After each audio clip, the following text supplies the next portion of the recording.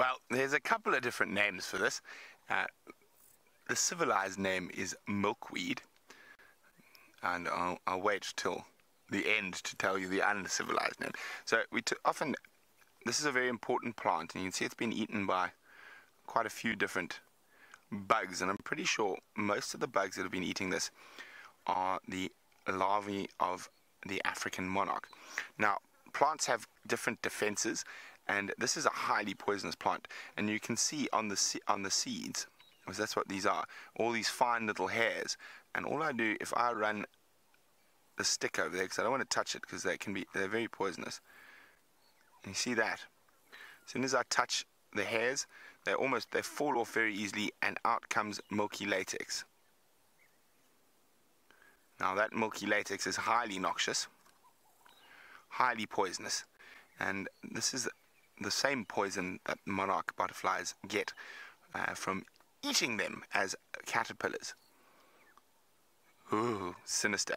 Now, once they have protected themselves and they reach full term, they burst open, and you have this wonderful soft seeds that are designed to blow in the wind.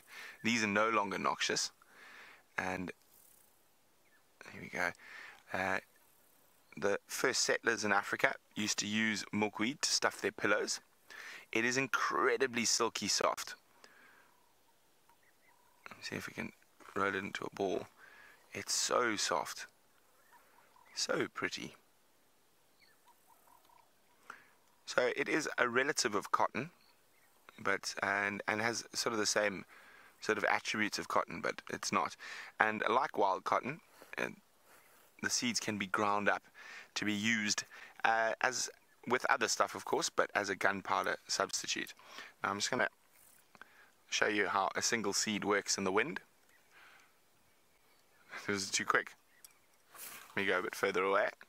So once that seed casing bursts open,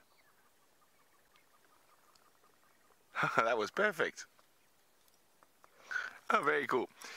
Now we're going to keep moving on towards camp, but I have still got to tell you what the not so nice common name